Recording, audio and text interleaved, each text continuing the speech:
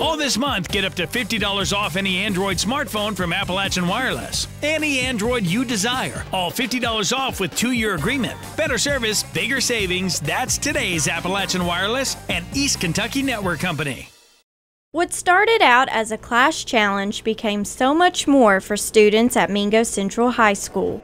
The Mingo Central Prayer Club challenged students to collect as much money possible to send to those in Texas affected by Hurricane Harvey. The principal even added an incentive by announcing the class with the most donations would win a movie day.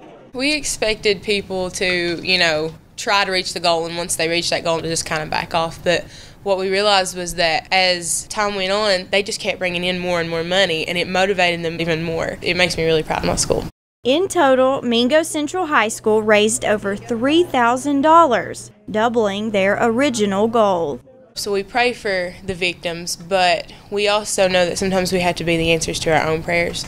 And so we use that to motivate us to reach out and help them.